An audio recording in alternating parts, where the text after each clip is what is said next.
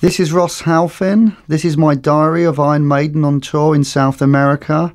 If there's bits missing or gaps or it jumps too much for you, this is probably due to alcohol-fueled memory loss.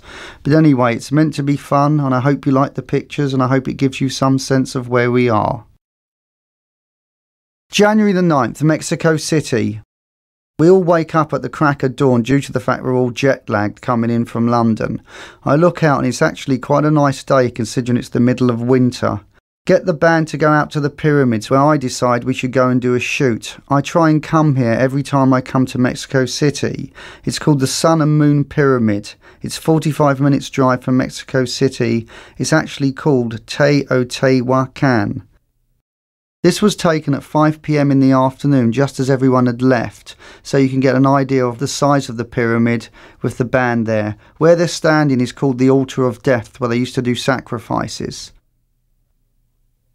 This is the band still on the Altar of Death, except I've zoomed in a bit so you can see a bit more of what it's like. I hope it gives you an idea of the vastness and the scale of the pyramid. I like these pictures of Steve because he's messing around and posing for me. They were taken on the way back to Mexico City where we'd stopped off to get a drink. He doesn't normally do this and I like the fact he's not so stiff.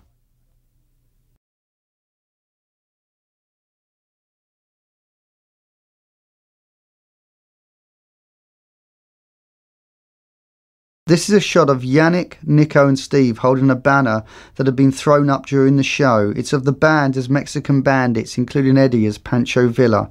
I took this after the show. There really should have been some pictures of the show to go with this, but as the band walked on stage it started to rain, and it rained solidly for 2.5 hours and became impossible to shoot the show.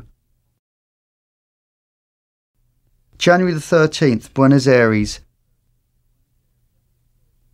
Go out for the day to shoot the band in a graveyard I've found. It's where Eva Peron is buried. The graves are the size of houses. I mean, bigger houses than even I live in. It's enormous. This photo I actually really like is of the band outside the hotel as a football team with a load of fans who were waiting to sign autographs. This is Steve backstage with his laminated all-access pass at Vélez Stadium. He was actually very nervous. He was just before he went on stage in front of 40,000 people. January the 14th, Santiago, Chile. Get up at 6 a.m, fly 45 minutes to Santiago. Amazing view of the Andes. The record company buys us dinner at the hotel. I have my picture taken next to a very intoxicated Nico and Dave, who'd been trying to play golf at night. January the 15th, Santiago. Take Steve up first to the roof of the Sheraton. He's standing very still because he's got vertigo and is terrified of heights. In fact, I was as well. It was so high we were actually shaking with fear. The shot of Yannick and Adrian, they're sitting on the edge of the stairwell waiting to stand up to do the picture on the roof. They actually didn't want to stand up until they had to because it was so high. The shot of Nico I actually like because he's quite fearless. I think it's just a nice shot of him which looks a bit different. Take this picture of Adrian backstage at the show. He's holding an axe given to him by a fan who particularly bought it for him. No one seems to know why. I actually just like the shot because it's so simple. The band play in front of 50,000 people. The stage is so high that I can't actually see them from the audience. I have to go on stage and shoot out. January the 17th, Rio de Janeiro, Brazil. Get up early and go location hunting. Go up to Corcovado, the statue of Christ. Find a place called Martyrs Hill, which has a helipad and has amazing views of the whole of Rio. This is of the helipad at Martyrs Hill. This is Yannick and Nico who wanted to go up for a ride. I wouldn't go, it was too dangerous and I felt it was just too high as it was. This is quite funny really because the band are completely cooperative because they are so hungover. They'd been out the night before to a band dinner and everyone had got very drunk. It's amazing they stood there. I think they just stood there because they were so ill they couldn't move. This is of Dave Murray, who obviously doesn't trust me and he's checking I'm doing my job. This is of Bruce standing on the ledge at Martyr's Mound, thinking he is Jesus. Here are the band on Copacabana Beach. I hope this shot gives you an idea of A, how hot it was, and B, the size of the place, because the beach is absolutely enormous.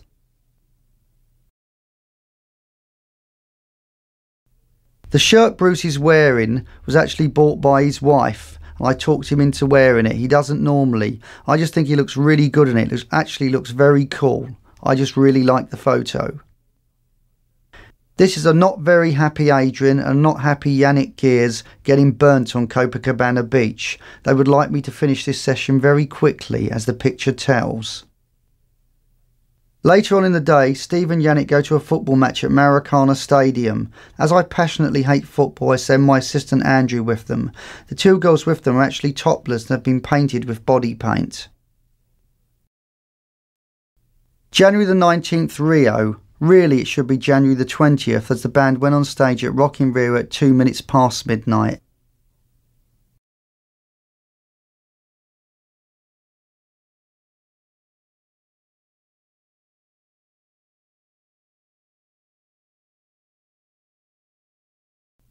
The stage isn't big, it's enormous. It's like being on some kind of giant launch pad looking down at hundreds of thousands of people.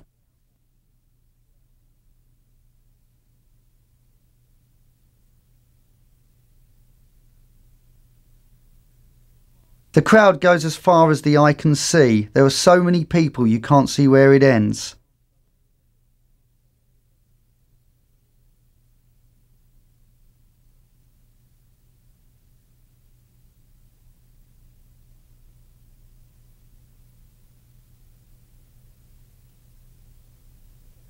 I've tried to give a sense of the size and the spectacle and what it's like to be on stage with Iron Maiden.